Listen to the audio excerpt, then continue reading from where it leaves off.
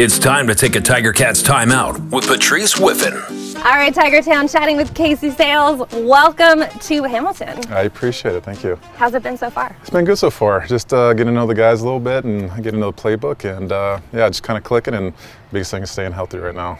Excellent. We love to hear that. Now, you've spent some time with other teams in the CFL, but what is it like being in Hamilton? It's been good so far. Being on campus so far, we were here 2 years ago for the Grey Cup, and yeah, I kind of know the area, thankfully, so far. And even being here signing in February was great, and just getting to know the guys, and yeah, it's been great so far. What do you think of Coach O's unique approach to coaching? It's great. I think every coach is a little bit different, but I like the way he kind of puts things first and talks to guys, and the way he has relationships with those guys and the team has been great. What are you most looking forward to this season? I know the Grey Cup is here, so I've been the last 2 years. I've been very fortunate to go the last 2 years and win one, and I want to bring a cup to Hamilton. Is it special or extra special, I should say, hosting it in your city?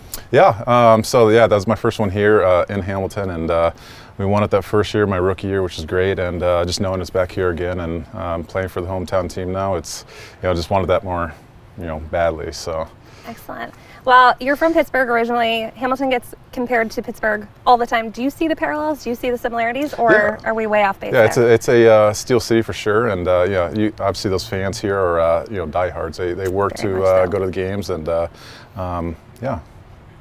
Have you had a chance to explore the city, pick up any hot spots, restaurants, anything like that? A little bit. I'm definitely a big food guy, so a lot of the spots I've been to actually are not the chain restaurants. So from what I've noticed, so so far it's been good, and yeah, just kind of need to get out and explore a little bit more. It's kind of day at a time. Any you can share with us? Any places that you're like, oh, I need to head back to that place?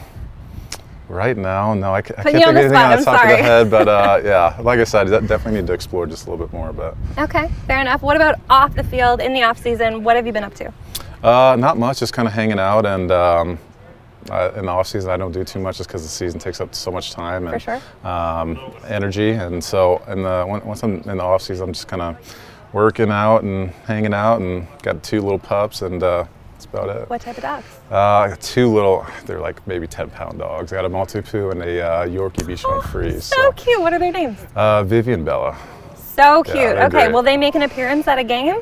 We'll see. Maybe. Okay. There's a chance. All right. There's a chance. I'm looking forward to that. I'm hoping that'll happen. Yeah. Outside of football, in your relaxing time, are you like a TV person? Are you music? I know you mentioned you work out. What do you like to do in your kind of downtime? Big into some of the shows now. I feel like if there's a show that pops up, I end up watching it in like 2-3 days maybe. So. Okay, what's your most recent show?